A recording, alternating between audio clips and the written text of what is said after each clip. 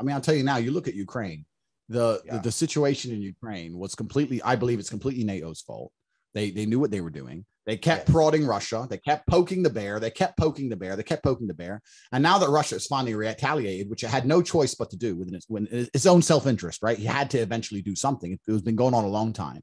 He eventually retaliated. I'm very, very glad NATO hasn't stepped in. Of course, I don't want World War III, but we're just sending loads and loads of weapons to delay the inevitable, just to cause more casualties and more pain for both sides, more headaches for Russia. You think the Americans give a shit?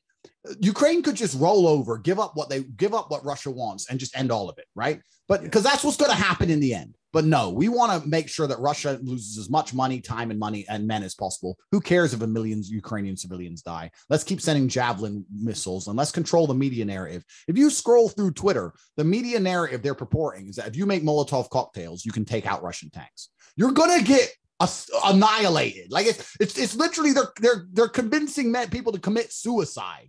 It doesn't matter because that just puts up the civilian casualties, adds to the narrative they need to make Russia the bad guy. And the worst thing about all of this, we made all these sanctions, these unprecedented sanctions against Russia. And now we're suffering mass inflation and fuel crises. And the ruble's at all-time high. Have you seen that?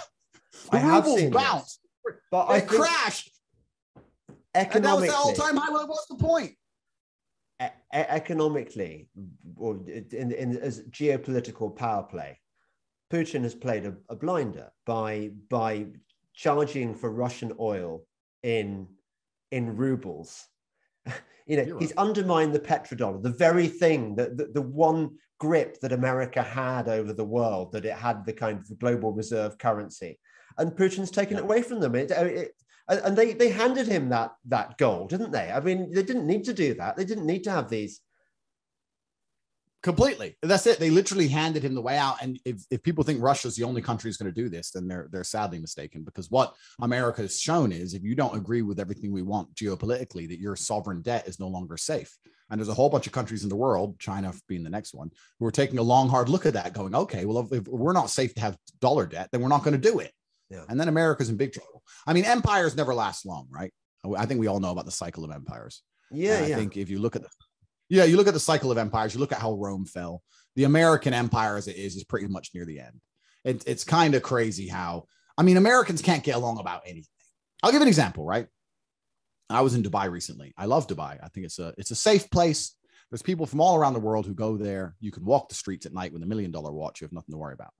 And because there's none of this political division, the leader of Dubai is focused on building Dubai into the best city he can imagine it to be.